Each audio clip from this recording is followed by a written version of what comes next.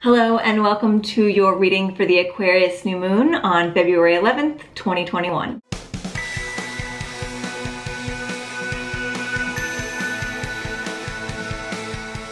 So if you're not familiar with these moon readings that I do on this channel, we are going to be doing a 4-card reading for the general public. And then after that, we're going to dive in deeper with multiple cards from the Wild Unknown Tarot to really get the feel for what this Aquarius energy is going to be like for us.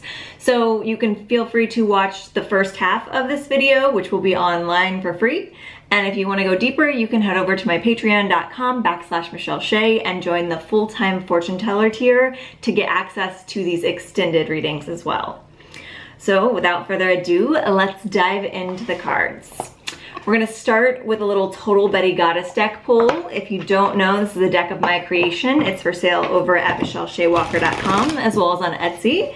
And it's 90s icons playing the different goddesses. So we're going to dive in to see what goddess is presiding over this new moon in Aquarius energy. Not only do we have the moon in Aquarius right now, but we also have multiple other planets and an asteroid that are also in the sign of Aquarius. So when there's more than 3 planets in a single sign, that's called a stellium. And basically that just means that the energy of that sign is extra potent. So we have extra Aquarius energy right now. So you might be feeling a little innovative, you might be feeling a little rebellious, you might be feeling a little counterculture or anti-establishment, kind of wanting to break off and do your own thing, and that's totally normal. So if you're wanting to express yourself in some way, creatively, artistically, it's a really good time for that. The energy is really thick for that during this new moon especially. And then when the moon starts to move out of it, we still have that stellium because there's still plenty of planets in Aquarius. So utilize that energy to your advantage. So our total Betty for the moment is the lovely Venus, played by Alanis Morissette. So I can't think of a better goddess as far as the 90s icon goes to represent our energy. So Alanis Morissette is a Gemini, so she's not an Aquarius, but she is an air sign, and she very much has sort of like a hand in all kinds of different areas of knowledge, and of course a very creative, very passionate, very channeled artistic energy. If I were to have a dinner party where I could invite 5 people to, Alanis Morissette is always on my list. But to dive into the goddess energy of this moment, the one that she represents is Venus. And we're all pretty familiar with Venus, more so as the goddess of love than as the goddess of money and creativity, which she also is. So the arts are really thick in the air right now. So whatever your form of creative expression is, whether it be music, whether it be writing, whether it be doodling, whether it be painting, whether it just be, you know, like scribbling on a piece of paper and getting your aggressions out on the page, that's still your art. So however you express what's within you in the external world, definitely make time for that during this new moon energy and during this Aquarius stellium energy, because not only do you need this expression that you want to create, but someone else in the world might need it too. It's kind of crazy how we just assume that we are solo, isolated experiences, and the second that we express our art and share things with the world, we realize that many other people are feeling the same feelings and having the same experience as us, and they relate to the art that we're creating. So also, don't be afraid to share. Maybe it's not online or in a public forum, but maybe it's with just a friend. Whatever you create, share it with at least one person that you trust, and see if maybe you can feel a little less disconnected through bonding over what it feels like to express your art and to express these emotions. So we're going to dive into 3 cards for the general reading. And this is just going to be a past, present, future from the Vessel Oracle deck is what we're working with. So we're just going to get some emotion buzzwords to kind of tell us what we're moving out of and what we're currently in, and then what that's going to allow us in the future.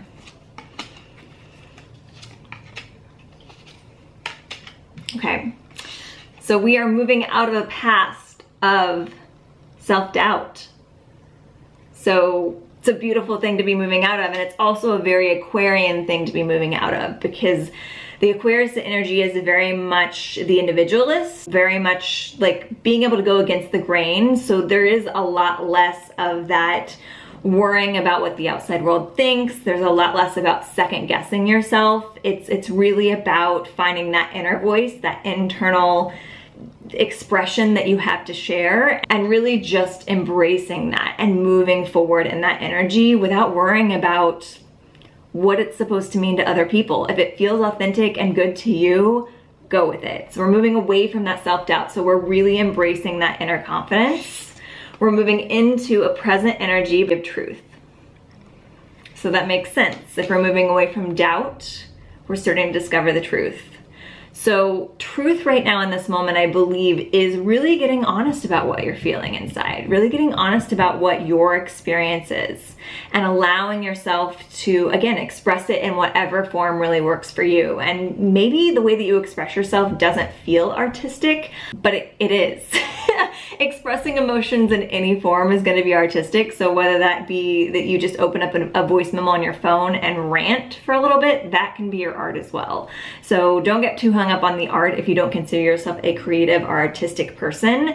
It's just expression of your authentic truth without the doubt of second guessing yourself or wondering what the outside world is going to think about that. Then because of this Aquarian stellium energy, we are moving into a future of support. So what these cards are telling me, it's very much echoing sort of what I riffed on with our Venus card and talking about creativity, in that you're coming from this place of being like, oh, I feel these things, but I have to keep them bottled up. I have to keep them myself because like I don't know what the outside world is going to think when I express this. Then you're coming into a present energy of truth and allowing yourself to find the outlets to express that truth and, you know, create the safe space for yourself. Don't jump into the deep end if you don't feel ready, but find little nuggets, even if it's just journaling at night. That can be your expression of truth for the moment. And eventually, as you start to find the courage to share it with the rest of the world, you're actually gonna find a lot more support than you might have thought you would have. And it's probably gonna come from unexpected places. Something coming forward for me from a reading that I've had from an intuitive friend once, which is like, recognize that sometimes there are silent supporters. Especially if you're active online, there are people that are admiring or watching what you're doing from sort of like the shadows, and they may not be the ones that are like constantly liking or commenting, but that doesn't mean that you're not influencing them and making a difference with your truth by having the courage to share it. So I really hope that you feel protected by this arc of energy and you find a way to express yourself. Again, we have that Venus energy in the air to kind of help us move through this, to help us find the courage and the beauty in the world around us so that we can express things that maybe even feel painful in a beautiful way. So if you want to dive into a little, you know, music archive and listen to Alanis Morissette, that's a great person to listen to really feel that just because something's painful doesn't mean it can't ultimately become beautiful. And then just because your struggle feels like just your struggle doesn't mean that the world won't relate to it. So that's the perfect goddess for this expression of this arc of finding the courage to express your individual experience and let the rest of the world react to that from their own lens and realize that you're not alone. Even if it's different experiences that everyone's having, the emotion behind it can be really connective and we can find a way to come together on that level, even when we're coming from different backgrounds. So I hope this reading served you well. Again, the ones for the public are a little bit shorter, so if you want to go deeper with me with another 10 cards from the Wild Unknown Tarot, the rest of this reading is going to be over at patreon.com/Michelle Shea. 3 different levels over there. The first one gets weekly pick-a-card readings and access to the monthly tarot scopes. The second one gets audio messages and rituals from me every month, and then the third one gets access to these extended videos. And the higher the tier you go, the more access to everything beneath it that you have. So if you're interested in that, head on over. And if you are watching this on Patreon, the rest of this reading starts right now.